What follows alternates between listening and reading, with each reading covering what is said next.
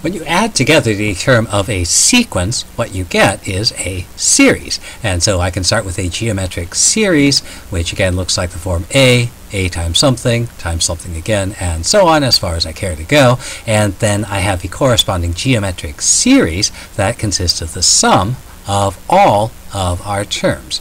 Now here it's very important to remember this ...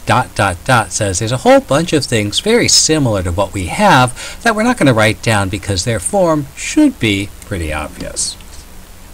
Now I can find the value of this sum. Obviously, because it's a finite sum of terms, I could just add these things together. On the other hand, it might be nice to have an easier way to find it. Adding together 1 or 2 or 3 terms might not be too bad, but if there's 50 or 100 or a billion of these terms, it's a little bit less convenient to add them 2 by 2. So let's see if we can derive a formula for the sum of a geometric series.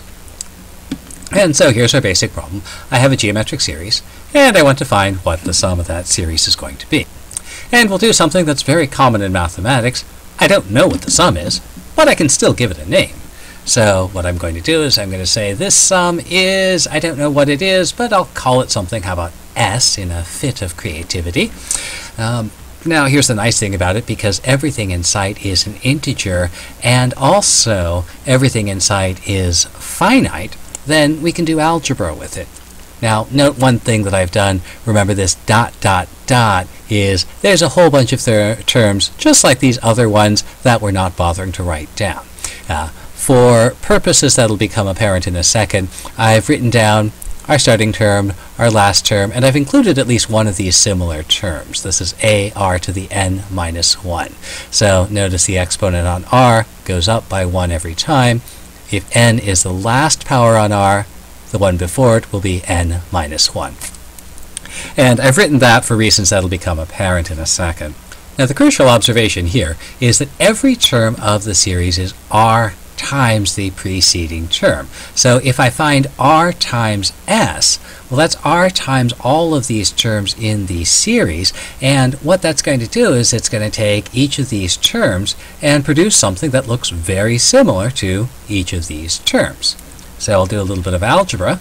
rs is ar squared, ar cubed, and so on. And this term that we included here that was there but we didn't bother to write the first time becomes ar to the n. This last term, ar to the n, when I multiply by r, becomes ar to power n plus 1. And at this point you say, well, I want to find the sum of these n plus 1 terms. And what you've just done is you've given me not just n plus 1 terms here, but you've actually doubled the size of the problem to find the sum. There's too many things here. Well, what we would like to do is to get rid of some of the things that we have to add. And what better way is there to get rid of things than to subtract? So if I take this and I subtract this, well, a lot of my terms are going to drop out. So I'll subtract s minus r times s. So that's this ar up here, but I'm subtracting ar down here, so that pair goes away. Ar squared up here, minus ar squared there, that goes away. There's an ar to the third here that I'm not writing down, but then it'll be subtracted, ar to the third here, and so on. This is going to go away, ar to the n, minus ar to the n, that goes away, and then at the very end I'm subtracting ar to the n plus 1. When I do this subtraction, everything except for the first term of the first sum and the last term of the second sum goes away, and I have a much easier expression to deal with. And at this point I could use a little bit of algebra to solve for this unknown value s. So let's see, if in doubt, factor out or multiply, as the case may be. There's an s in both of these terms, so I can factor that out. That's s times 1 minus r still equals right-hand side, sorry. And let's see, if I want to solve for s, I want to divide by 1 minus r, and there's my nice summation formula for a geometric series. Now, having gone through all this trouble to find the summation formula for the geometric series, here's a little bit of advice. Don't bother memorizing this. Understand this process. if you try to apply the formula, 9 times out of 10, trying to apply the formula is more of a headache than it's worth. If you understand the process, you can derive the formula every time.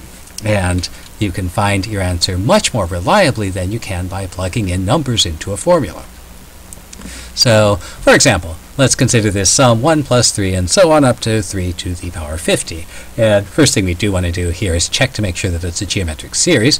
The first term is 1, and every term appears to be 3 times the preceding term. This is 3 times 1, this is 3 times 3, and so on all the way up to the end, which is 3 times a whole bunch of other things. So again, this is a geometric series, and we could use the geometric series summation formula, but why bother? So let's go through our derivation again, and again, we don't know what the sum is, but we'll call it S. And again, the reason that the geometric series summation works is that every term of the series is the same number, the common ratio, times the preceding term.